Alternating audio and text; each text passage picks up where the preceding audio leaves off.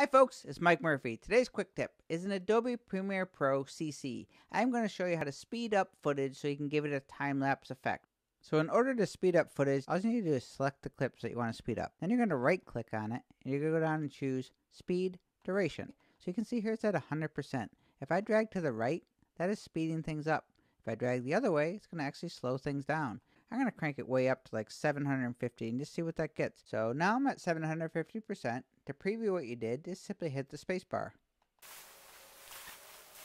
And that's definitely giving me that time-lapse effect I want. One thing you might notice though is that the audio has also sped up. In order to delete the audio track without affecting the video, all you need to do is simply hold the Option key, click on audio, and now hit delete. So that is one of many ways to speed up the duration of a clip. You simply select the clips you want to speed up, right click, go to speed duration, change the speed by dragging to the right, drag to the left to slow things down. And that is your quick tip.